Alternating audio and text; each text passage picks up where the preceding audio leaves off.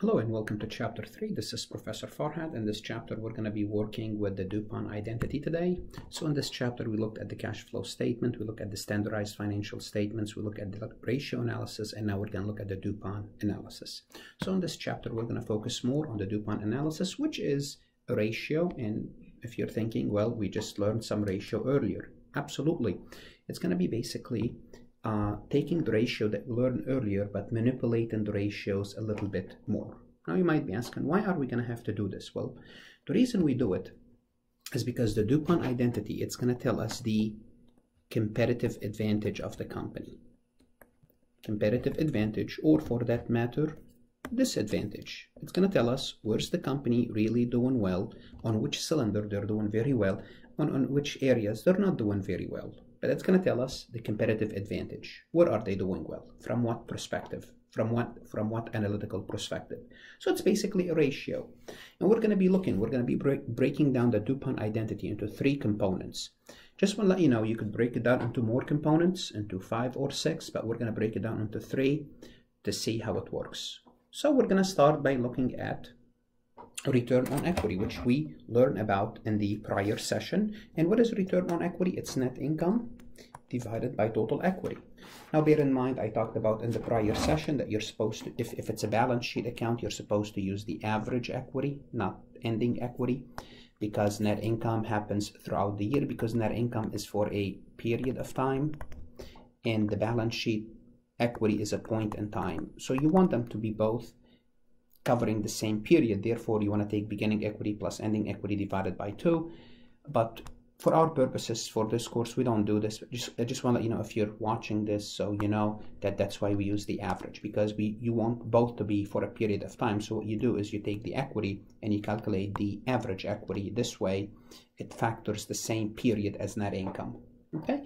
So, but basically, what is return on equity? Basically, return on equity, what we learned about earlier, how much return is generated for each shareholder. For each shareholder. That's basically what it is. So if income is 100 and we have equity of 100, then 10%.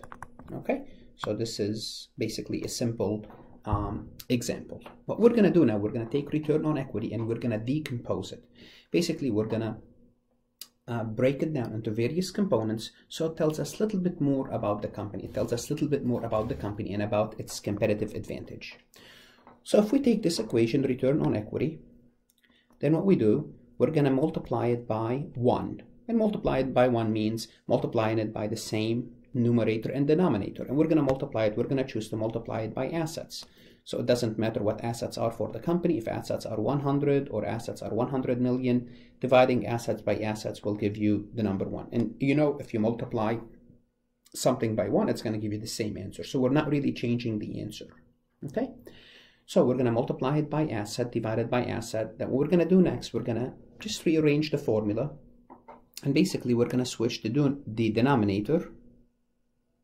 We're going to switch the denominator, and once we rearrange the formula, it's going to give us net income divided by assets and assets divided by equity. So all what we did, we should still have the same answer. I think it's better to work with some numbers. It's better to work with some numbers. So let's assume we have revenues equal to 1,000, expenses equal to 900, so net income equal to 100. And we have a balance sheet, we have assets equal to liabilities plus equity. We're going to say on the balance sheet we have 10,000 in assets equal to liabilities of, let's make it 6,000, and let's make equity 4,000. Let's make equity 4,000. Okay? So now, if we started with the first equation, net income divided by equity, if we take net income, which is 100, divided by equity, happens to be, in this situation, 4,000. Let me change net income a little. Let's make net income equal to 500. So I'm going to change this. So we have some number to work with. a little bigger ratio. So we're going to start by looking at return on equity, and let's take 500 divided by 4,000, and that's equal to 12.5, equal to 12.5%, 12.5%. Now, after we manipulated the equation, let's make sure it still holds. Net income equal to 500, assets equal to 10,000, assets equal to 10,000, and total equity equal to 4,000. Let's do the same thing again. If we take 500, if we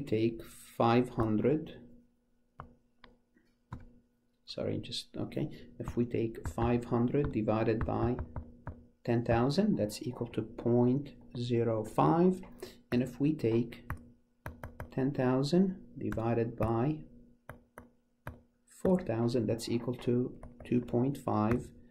2.5 times 0.05, that's going to give me 12.5%. I did this to show you that we still have return on equity equal to 12.5 after we multiply it by the total assets and rearrange the formula. Now, we're going to now talk about those two ratios a little bit further. What is asset divided by equity? What is asset divided by equity? If you remember this, what do we call this ratio from the prior session? We call this ratio the equity multiplier. So this ratio tells us basically to a degree how much of our assets are financed from debt, how much of our assets are financed from equity. And let me start with a simple example. Let me just use different numbers here. If we have assets equal to 10,000, liabilities of 0 plus 10,000 of equity, if we take 10,000 divided by 10,000, the multiplier equal to 1. Multiplier equal to 1, it means what? It means we have no debt. Notice we have no debt. Okay? Now, obviously, if we have 0 debt. Now, what we have in this example, we have something else. We have 10,000 divided by 4,000. That's going to give us 2.5. This is the equity multiplier. Now, I like to take the equity multiplier. I know I'm going to go step further, kind of going backward, but that's how I like to look at the equity multiplier. I like to take 1 divided by 2.5, and that's going to give me 0.4 or 40%. What does that mean? It means the company, for every dollar in asset, it's relying on 40% from equity and obviously 60% from debt. Okay, I just like to take the equity multiplier and the 1 divided by the equity multiplier, and it's going to give me how much of my assets are financed from equity. I just like to look at this ratio from this perspective. Okay, so now we know the equity multiplier is 2.5, and we took net income divided by asset, and it gave us 5%. Together, give us 12.5. Now you have to remember, or we have to notice, the higher the equity multiplier, the higher the debt. And what do we call higher debt? We call this leverage. Okay, so we're not really leveraged. We're leveraged here, but not, not very much. I mean, yes, we are. We have more debt than equity, but some companies, they even have much more. Okay, so 2.15 is not that bad. Now, let's take a look at, now focus on this first formula, and it says net income divided by asset. Do you remember what this ratio is? Net income divided by asset. Hopefully you remember, this is an effective use of resources. It's going to measure how effective are we using our assets to generate income. What are we saying here? If 500 net income, 10,000 is assets, it means for every dollar in asset, we are generating 5 pennies in net income. That's what it's saying. It's how well we are using our assets to generate income. That's what it's showing us. Now, what we can do, if you really think about it, I'm going to bring down, let me write down the formula here. So so remember, we have net income divided by asset, which is we saw up here, which is the same one, which is 0.05. Then we have the equity multiplier for our example, 2.5, the equity multiplier. So we're going to just keep this on this side, the equity multiplier. And I'm going to decide to multiply this equation by sales divided by sales, also multiplying the numbers by 1. Sales divided by sales is 1. Again, if you multiply anything by 1, it's going to give you the same answer. Now, for our purposes, sales is, for our example, revenues or sales is 1,000. So what I'm going to do, I'm going to take 1,000 divided by 1,000. And you know what's going to happen next? I'm going to go ahead and switch the denominator. I'm going to go ahead and switch the denominator, and I'm going to rearrange this formula. And it's going to be sales divided by assets. That's formula 1. Net income divided by sales, and I'm going to keep assets divided by equity, which is the equity multiplier. So I'm going to take those 3 and multiply them. That's all what I just did. All what I did is I only rearranged this part of the formula, basically switch the denominator. I'm allowed to do that. And if I'm allowed to do that, when I do everything, it should equal to 12.5. And let's make sure it's equal to 12.5 before we proceed. So we have sales of 1,000, assets of 10,000. We have net income of 500, and we have sales of 1,000. Wow, that's pretty good company. And the equity multiplier, assets are 10,000 and equity is 4,000. So let's go ahead and try to find now the answers. 1,000 divided by 1,000 equal to 0.1 times 500 divided by 1,000. Wow, that's pretty good. 0.5 or 50%. Then this is 2.5. And if we multiply this, it should, I hope it's going to give us 12.5. It should give us 12.5. So 0.1 times 0.5 times 2.5 equal to, as I expected, 12.5%. So all what I did is I took my return on equity, and what I did really, I broke it down into 3 components. That's going to give me more information about the company. I'm going to explain each component separately. Okay? So sales divided by asset. What is that figure? That's the asset turnover. So this formula is the asset turnover. And what is the asset turnover? It's telling me how much profit, I'm sorry, how much sales, not profit, generated from each $1.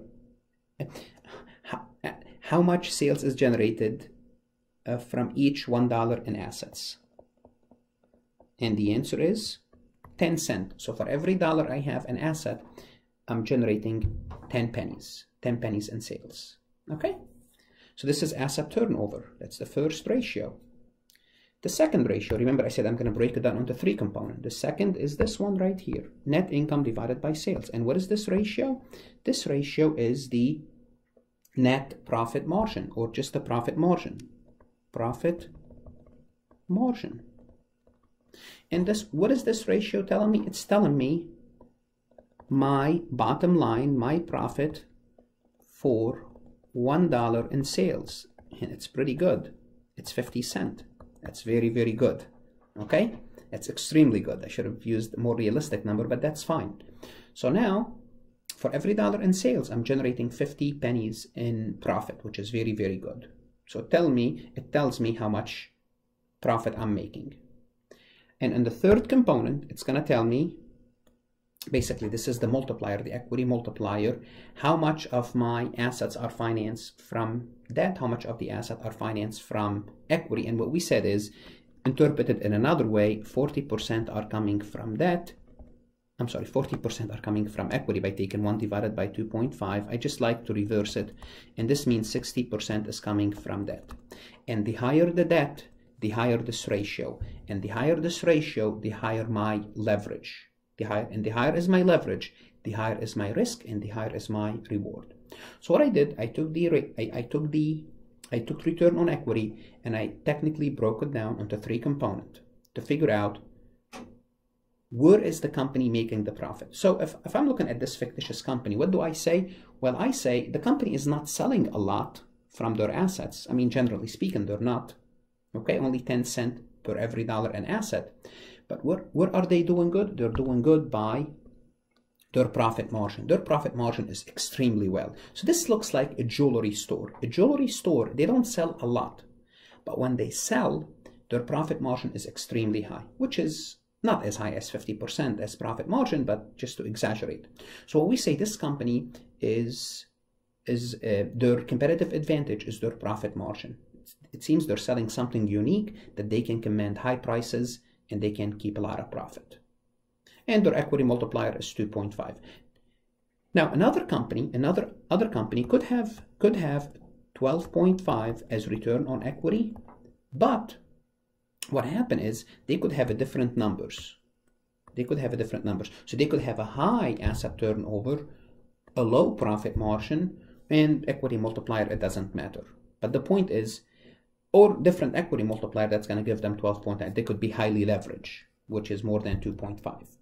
Okay, so this is the point to remember from the DuPont analysis. It's going to tell you what is the company doing well, on which cylinder it's doing well. And this is what we did. Okay. So for Prufrock, it was 14.1, which is, I did the analysis, so I'm not going to go over it again. So let me just kind of just summarize. So the DuPont tells us that ROE is affected by three things: operating efficiency, as measured by profit margin, which is net income divided by sales; asset use efficiency, how well we are using our assets; and the third one is the financial leverage, how much we are relying on debt versus equity. Those are the three things: 1, 2, and 3. And different companies will have different advantage. You cannot have high profit margin and high asset turnover, or at least if you have it, you're going to have it for a short period of time. You're going to have it, and this is sales divided by assets. And if you're going to have it, you're going to have it for a short period of time. Okay? And the financial leverage, your financial leverage depending on your capital structure. Are you relying more on assets? Are you relying more on equity? So on and so forth. Okay? Weakness in either operating or asset use efficiency or both will show up in a diminished return on asset, which will translate in lower ROE. So if you have weakness in either or both, if you have weakness in both, it means you're not selling a lot, and when you sell, you're not making good profit, which you're really in good shape. I'm sorry, you're in bad shape. Okay? Considering the DuPont identity, it appears that ROE could be leveraged up by increasing the amount of debt by the firm. So how can we increase our return on equity? We could increase our debt. However, notice that increasing debt also increases interest expense, which in turn reduce profit margin, which act to reduce ROE. So again, if you have more debt, you have more interest expense. Interest expense would reduce your profit, which would lower your profit margin.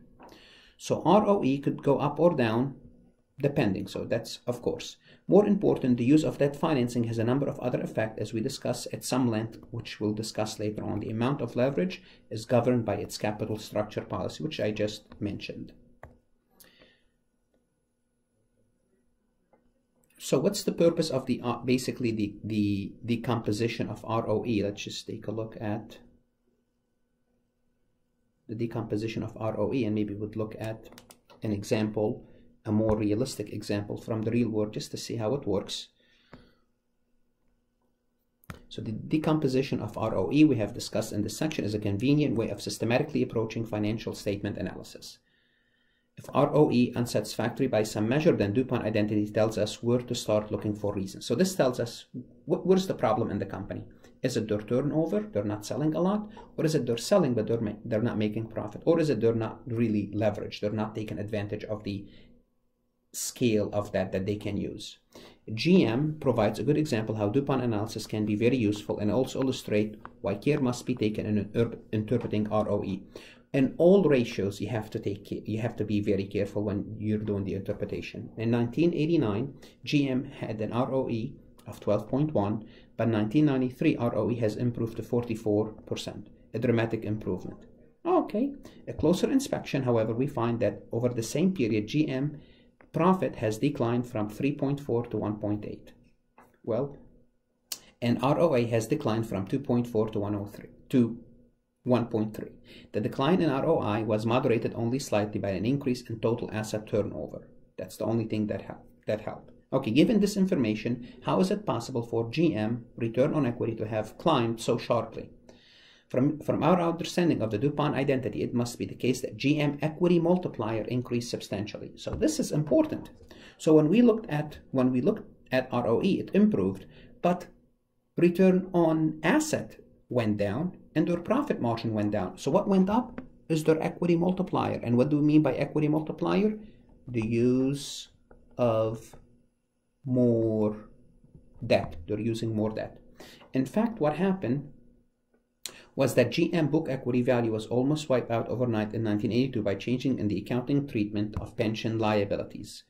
If a company, so what happened is there was a change in how we account for pensions, and pensions need to be recorded on the books. And once the pension are recorded on the books, pension is a liabilities, your debt goes up. And when your debt goes up, your equity multiplier goes up as well. So if a company uses equity value, if the company's equity value declines sharply, its equity multiplier rises. So if the equity went down in comparison to the debt, obviously the debt goes up, then your equity multiplier goes up. In GM case, so it says what happened in GM, the multiplier went from 4.95 to 33.62. So the equity multiplier is what improved their ROE, not their effort, not their selling effort, not their profitability. In sum, the dramatic improvement was almost entirely due to accounting change that affected the equity multiplier and did not really represent an improvement in financial performance. So I hope you could see this clearly, that ROE improved, but really the company is not doing well. They had to add more liabilities because in 1992, companies had to put their pension liability on the balance sheet, which in turn increased their debt relative to their equity, which in turn increased their equity multiplier. And I'm pretty sure it happened across all other companies. So let's look just one more example, DuPont analysis. And now we're going to look at Yahoo and we're going to look at Google. We're going to look at Yahoo, we're going to look at Google. So this is maybe, it will bring it a little bit closer to home. It'll help us interpret this ratio. So ROE in 2013 was 10.4% for Yahoo, 14.8% for Google. So Google is doing better in 2013, but let's see where, in what area. Notice the profit margin for Yahoo is 29, the profit margin for Google is 21. It means Yahoo is keeping more profit for every dollar in sales. So Yahoo is beating on the profit margin level. Total asset turnover, 27.9, 53.9. However, Google is selling more. For every dollar in asset, Google is selling more. Then the equity multiplier is almost the same for both. They don't have a lot of debt. Notice 1.29, they don't have a lot of debt, both of them. We look at 2012, we should have started with 2011, but it doesn't matter. The profit margin for Google was lower, and the profit margin for Yahoo was lower, and for Google almost the same, but now it's more comparable with Yahoo. Again, still that persistence. Google is selling more for every dollar in sales. So the asset turnover, Google is beating them. And the equity multiplier, once again, for both of them is not that important. Although Google is relying a little bit more on that. In 2011, we should have started from that. The profit margin for Google was even higher than Yahoo. Higher than Yahoo. Then Yahoo started to increase their profit margin. But again, as you can see, Google is selling more as total of their assets. And this is where Google is beating Yahoo. They sell much more, and they're taking away their lunch. Basically, that's what's happening. Google, starting in 2011, they're starting to eat up their lunch, Yahoo's profit. Actually, before that, but over time, and this asset turnover is increasing over time as Google is gaining more ad on the internet, taking away sales revenue from Google as well as from everybody else. Okay. We could also look at an expanded DuPont analysis. As I told you, DuPont analysis can be broken down into many components. We break it down into those three main components. But This is a balance sheet and an income statement. So if it's in your book, just look at it. And we're going to look at this, go from these numbers. So this is the net income we're going to be starting with. So basically, let me just capture this because we're going to look at the expanded analysis of DuPont. We're not going to really look at, I'm not going to go into details, but we're going to look at it. We're going to use net income, starting with net income, total asset, what else? Sales, and equity. We're going to start with those four figures and we're going to break things down a little bit further. So let's go ahead and do that. So this is the expanded DuPont analysis. So let me just, okay, using the numbers above, you could work the calculation, but let's go ahead and show you how it works. And you need to know how the accounts affect each other. So for example, we look at this company and we see the return on equity, starting with return on equity, is 29.87. Remember, return on equity can be broken down into the equity multiplier times return on assets. So their equity multiplier is 3.17. Their equity multiplier is 3.17, which is basically assets divided by equity. So they're using more of debt. So they have more debt than equity, which is all they have to do is divided by 3.17, and you will find out the equity ratio. But they're using more debt. Then return on asset is 9.41. Now we're going to take return on asset, and return on asset, it can be broken down into two components, as we saw earlier. It can be broken down into the profit margin, and it can be broken down into total asset turnover. And the profit margin is what? Is net income divided by sales, and total asset turnover is sales divided by assets. So their profit margin is 12.71 multiplied by their asset turnover 0.74. And this is where we stop in our analysis. Okay, basically we said the three components are the equity multiplier, profit margin, and total asset turnover. Take those three, multiply them together, you will get return on equity. Now, if you want to go a little bit further, you could go little bit more further. You could say, well, what is profit margin? Profit margin is really net income, okay? Net income divided by sales. Net income divided by sales is the formula for profit margin. And what is net income? Net income is sales minus cost of goods sold. Sales minus cost. What is cost? Cost is cost of goods sold, depreciation, selling, general, administrative, interest, and taxes. So let's focus on the profit margin. If you want to improve your profit margin, what should you do? Well, you should do one of two things. Either increase your sales, actually three things. Increase your sales, reduce your cost, or a combination of both. And by reducing cost, how do you reduce your total cost? By reducing all your other costs. Any cost you would reduce, what's going to happen? It's going to improve your net income. And as it improves your net income, it's going to improve your profit margin. As it improves your profit margin, it's going to improve your return on equity. Okay? Or you could also increase your sales. It will do the same. It will do the same trick. Going back to total asset turnover. Total asset turnover is sales divided by total assets. How could you improve this ratio? Increase, obviously, your sales, or reduce your assets, or a combination of both. And what are total assets? Total assets are current assets plus fixed asset. In current assets, you have cash, you have inventory, and receivable. What you want to do, you want to reduce those. Any reduction of those, it's going to reduce your total asset. In turn, increase your asset turnover. In turn, increase your return on equity. So this picture shows you the effect of each item on the balance sheet on the whole equation, which is return on equity. And if you really think about it, it's common sense. What does that mean? Reduce expenses, increase sales, reduce assets, and increase your leverage. Increase your debt, your equity multiplier will go up. All of those will do what? Will increase your return on equity. But the DuPont, it shows them to you in separate component, which is it's extremely important because it's going to give you a total picture of what is going on. And this is basically the DuPont identity, which is extremely important to be careful when you're interpreted, because as you saw from the GM example, the return on equity went up, but it has to do with increasing their pension liability due to an accounting change from FASB.